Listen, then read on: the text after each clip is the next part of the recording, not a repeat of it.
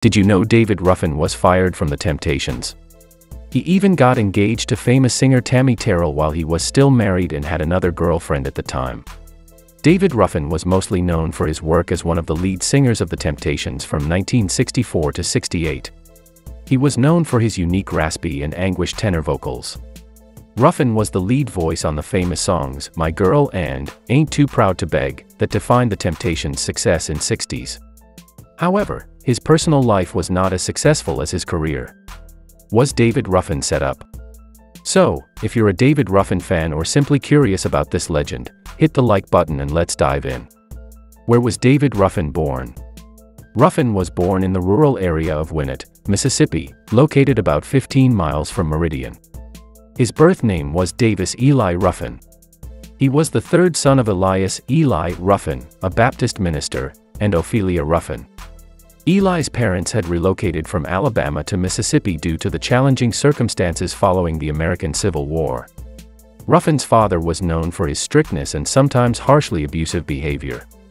Unfortunately, Ruffin's mother passed away 10 months after his birth in 1941, and his father later remarried Erlene, a schoolteacher, in 1942. How did he get his start in music? During his early years, Ruffin, along with his siblings Quincy, Jimmy, and Rita Mae, was part of a family gospel group that traveled with his father and stepmother, performing alongside renowned artists like Mahalia Jackson and the Five Blind Boys of Mississippi. Ruffin's musical journey started at Mount Salem Methodist Church, where he sang in the choir and participated in talent shows.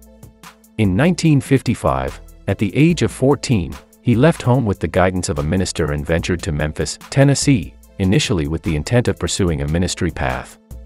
At 15, Ruffin joined jazz musician Phineas Newborn, Sr., in Hot Springs, Arkansas, performing at venues like the 50 Grand Ballroom and Casino. He continued his musical endeavors, singing in various talent shows and joining groups like the Dixie Nightingales and the Soul Stirrers. As his idols Sam Cooke and Jackie Wilson transitioned from gospel to secular music, Ruffin followed suit. At 16, he found himself under the care of Eddie and Dorothy Helen Bush, who brought him to Detroit, Michigan, where his brother Jimmy was also involved in music and working at Ford Motor Company. How Ruffin joined Motown. In 1957, Ruffin crossed paths with Berry Gordy Jr., who was then a songwriter aspiring to establish his own record label. Ruffin ended up residing with Gordy's father, who was a contractor, and contributed to construction work on the building that eventually became Hitsville, USA, the headquarters for Gordy's Tamla Records, later Motown Records, label. Ruffin's time at Tamla Records also connected him with Marvin Gaye, another aspiring singer, as both worked as apprentices at Anna Records. In January 1964, Ruffin's journey took a significant turn when he joined the Temptations, filling the vacancy left by Elbridge Bryant's departure from the group. Ruffin officially joined the Temptations on January 9, 1964, after a session of recording. While both David Ruffin and his brother Jimmy were considered for the position, David's performance skills ultimately secured his place, especially evident when he joined the Temptations on stage during the label's New Year's Eve celebration in 1963. Why was he fired from the Temptations? David Ruffin assumed the role of one of the lead singers for the Temptations, but his tenure lasted for a span of 4 years from 1964 to 1968. Throughout these 4 years, Ruffin's distinctive lead vocals played a pivotal role in driving timeless classics like My Girl, Ain't Too Proud to Beg, and I Wish It Would Rain. However, towards the end of 1968, Ruffin's association with the group came to an end. Founder of the Temptations, Otis Williams, made the decision to dismiss Ruffin due to his repeated absence from concerts and rehearsals, which was attributed to his struggle with cocaine addiction. Additionally, Ruffin had suggested renaming the group to David Ruffin and the Temptations, further contributing to the decision to part ways. What happened to Ruffin when he was fired from the Temptations? Upon departing from the Temptations to embark on a solo journey, there were high hopes that David Ruffin would rise to become a major star in the music industry. However, the anticipated success didn't quite materialize as expected. While Ruffin did experience some notable achievements during his solo career, such as the hit songs My Whole World Ended in 1969 and Walk Away from a Love in 1975, his path was marked by a mixture of triumphs and setbacks. Despite the highs, Ruffin's solo career also saw disappointments in the form of unmet expectations and albums that failed to generate substantial sales. Did he propose to the famous singer Tammi Terrell? Ruffin's introduction to Tammi Terrell occurred when she became a part of the Motown Revue. As the tour unfolded, Terrell became an opening act for the Temptations, setting the stage for their tumultuous romance. In 1966, Ruffin surprised Terrell with a proposal of marriage. However, her world crumbled upon discovering that Ruffin was already married, had 3 children, and maintained another romantic relationship in Detroit. Ruffin's pattern of infidelity, combined with his drug usage, fueled numerous public disputes between them. The relationship ultimately came to an end in 1967 after Ruffin struck Terrell on the head with his motorcycle helmet. Did he sue Motown? Despite the perception of corporate neglect associated with David Ruffin's name, many might not realize that his solo career faced an uphill battle from the beginning. In 1968, he took legal action against Motown, seeking to break free from what he described as economic peonage and expressing his desire to leave the label. This move didn't earn him favor with Motown, which was not known for its generosity or leniency, thus impacting Ruffin's standing within the label. In 1970, he once again went to court, seeking release from his contract, while also attempting to form a group called The Fellas with his brother Jimmy, ex-Temptation Eddie Kendricks, Paul Williams, and then Temp's lead singer Dennis Edwards. This endeavor, if successful, could have disrupted the Temptations and other solo careers, straining Motown's patience with Ruffin even further.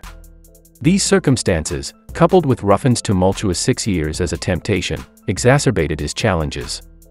Despite these circumstances, Motown chose to retain Ruffin on the label as a solo artist, but with subpar single choices and minimal promotion.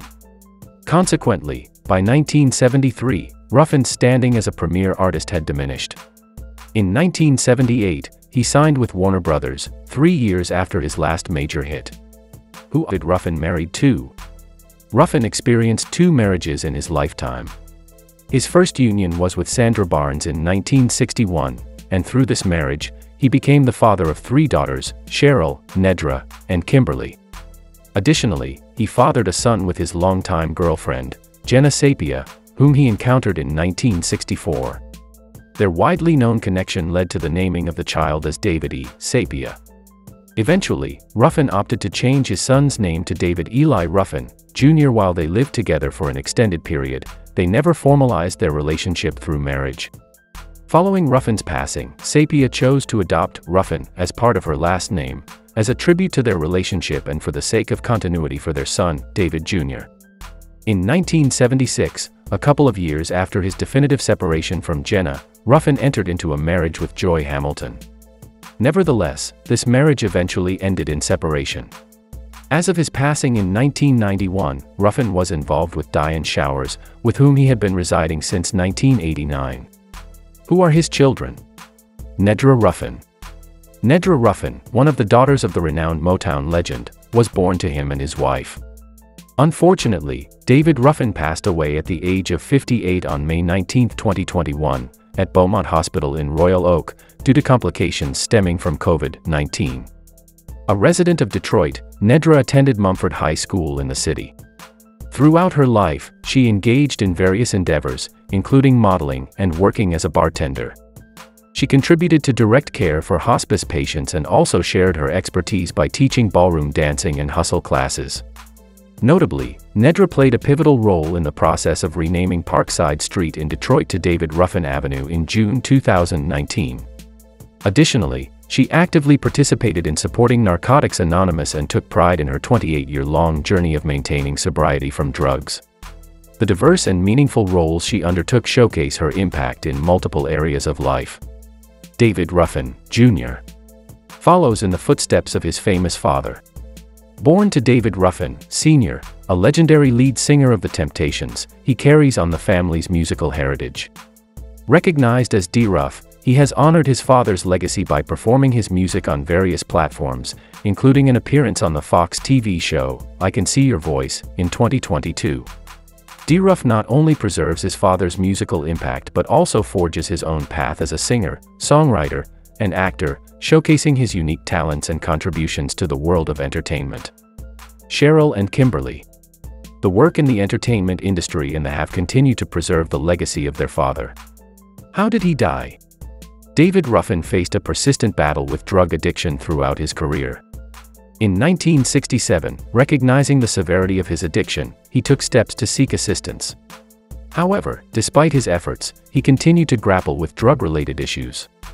His struggles with substance abuse led to multiple arrests for drug possession and use during various points in his life.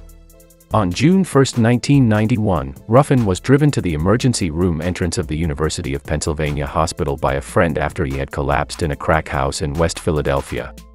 About an hour later, Ruffin's death was confirmed. Subsequent investigations revealed that Ruffin's cause of death was an adverse reaction to cocaine, leading to the determination that his passing was an accidental occurrence. After his death, the crack house in question was searched and sealed as part of the investigation. Was David Ruffin death mystery? In June of 1991, David Ruffin had recently concluded a month-long tour alongside Eddie Kendricks and Dennis Edwards. Each of them received a payment of $50,000.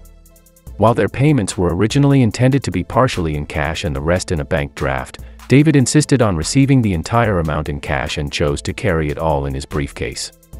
Dennis Edwards recalled speaking to David earlier in the day, during which David mentioned having the money in his briefcase. Adding to the intrigue, David's daughter, Nedra Ruffin, expressed a belief that someone may have orchestrated a plan to take advantage of him for the money. She remarked, "Somebody set him up for that money." However, despite the circumstances, when David arrived at the hospital, he had only $53 with him. The details surrounding this incident raise questions about what truly transpired in relation to the money and David Ruffin's tragic passing. Thank you for watching. Remember to subscribe and hit the notification button.